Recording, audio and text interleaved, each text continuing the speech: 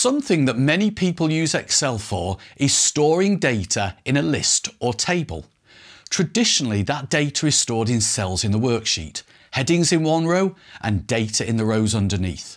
But there's another place that can be used to store that sort of data, and that place is called the data model.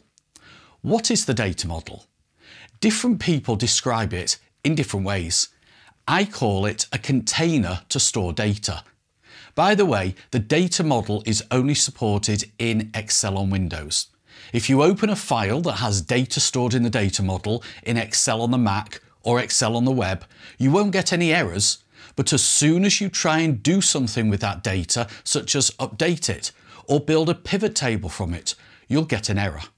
Although it's part of the file, the data model isn't part of the worksheet.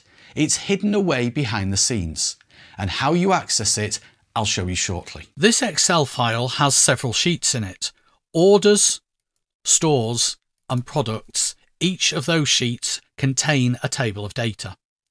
This is the data model for the same file. It contains the same three tables. Storing the data in the worksheet and the data model within the same file isn't good practice because it increases the size of the file. But I've done it so that you can see how the data looks in both environments. So why would you store data in the data model? Why not store it in the worksheet like you've always done? There must be some benefit to storing the data in the data model. The main reason to store data in the data model is to create pivot tables where the data comes from more than one table or list. Imagine that I want to create a pivot table from the three lists that are stored in the worksheets. The store names come from the stores table, the product names come from the products table, and the revenue comes from the orders table. What you're looking at now isn't a pivot table. I've had to mock it up. The reason I've had to do that is because Excel will only let you create a pivot table from a single table or range. However, if the data is stored in the data model, this limitation is removed. Let me show you. I'm going to click on Insert and then click the arrow underneath the pivot table button and select From Data Model. I'm going to confirm where I want the pivot table to go. So I'm going to say A1 on the sheet called Pivot Tables 2. Click OK. And then I get the familiar pivot table placeholder and the panel on the right hand side. I'm going to expand the stores section and drag location into rows.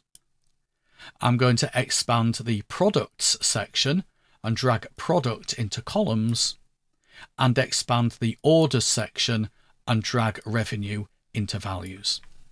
Another reason for storing your data in the data model is if you're working with a huge data set. I remember an ex-colleague who had a CSV file containing 2 million rows. He needed to import all the data into Excel, but was getting an error message that there was too much data. An Excel worksheet contains just over 1 million rows. The solution? Load the data directly into the data model, which has a much larger capacity. So how do you get the data into the data model, and how do you view the data in the data model? Let's start with viewing data that's already in the data model. So if I click on the Data tab on the ribbon, and then I click on the Data Model button, it's the green button over towards the right, and click on Manage Data Model. I then need to click Enable to enable the Data Analysis add-in, and that add-in is called Power Pivot, which I describe as a tool that manages the data model. So I'll click on Enable, and that will then open up the data model window, which I can maximize.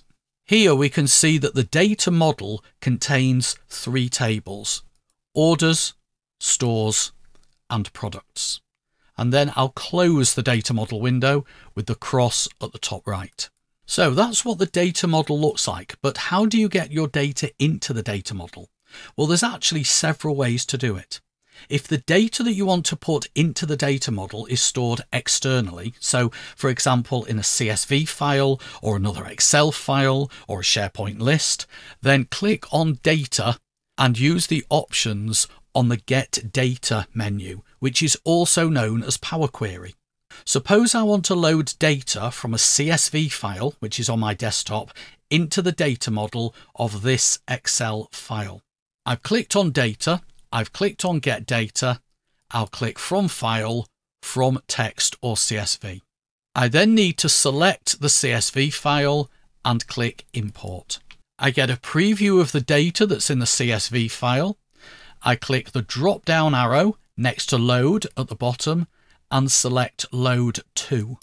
I then tick the box that says Add this data to the data model. That's pretty self-explanatory, but I also need to choose Only Create a Connection, because if I leave it set to Table, it will load the data into the data model, but it will also load a copy of the data from the CSV file into the spreadsheet, which is what I want to avoid. So I'll choose Only Create a Connection and click on OK.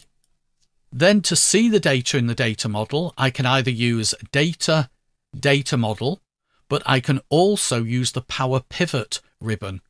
Once you've enabled the Power Pivot add-in, you get Power Pivot on the ribbon. And I can click Power Pivot and there's a Manage button there. So either way will do, Data, Manage Data Model or Power Pivot, Manage. They both do the same thing.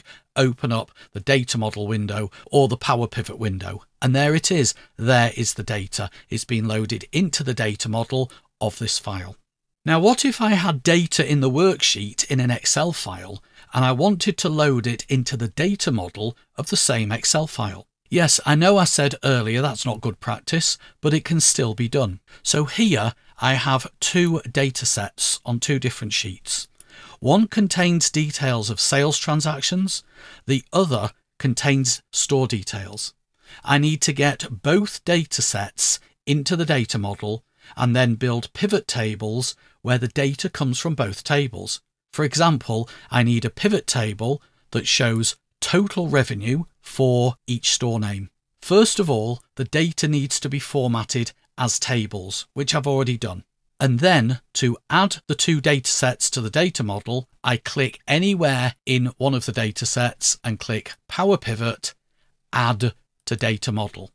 That makes a copy of the data and puts it into the data model. The data is still in the spreadsheet. So I'll close down the Power Pivot window and then I'll do the same thing for the other table. So I've jumped to the orders sheet, Power Pivot, Add to Data Model. What I then need to do is create a connection or a relationship between the two tables. So you can see that in the orders table, we have a store ID, which contains the numbers 1 to 5. And in the stores table, we have store ID that contains the numbers 1 to 5. So I'll go up to the diagram view and with my mouse, I will drag store ID onto store ID and that creates a connection or a relationship between the two tables. If I go back to data view, the reason I'm doing that is so that Excel knows when I build the pivot table which revenue to assign to which store. I'll then close the data model down and at this point I could then create my pivot table. The third way to get data into the data model is during the pivot table creation. So if I click on Insert Pivot Table, this time not the arrow underneath pivot table because I don't want to build the pivot table from data in the data model because at this point there is no data in the data model. So I just click on the top half of the pivot table button. There's a checkbox, Add this data to the data model. Ticking this box makes a copy of the data and stores it in the data model of this file. So now we've got two copies of that data. One copy is in the spreadsheet cells and the other copy is in the data model. Because the data is now stored twice in the same file, it's probably not best practice to do it this way anyway. Before I wrap up, I did say I'd show you how to update the data in the data model. You need to update the source data first. So if that source data is in the worksheet of the same file, you update the data in the worksheet and then click on Data, Refresh All. If the source data is in an external source, so a CSV or SharePoint list or another Excel file, for example, When that data gets updated, open the Excel file, the one with the data in the data model. You don't have to go into the data model. You can stay in the spreadsheet part of Excel and click Data Refresh All. That reloads the data from the source into the data model. And once the data in the data model has been updated, any pivot tables based on that data are updated. Well, I hope the video helped you out. If it did, please give it a thumbs up. If you'd like more Excel tips and tricks, check out my website at theexceltrainer.co.uk. As always, thanks for watching. I'll see you in the next video, but until then, have an excellent day.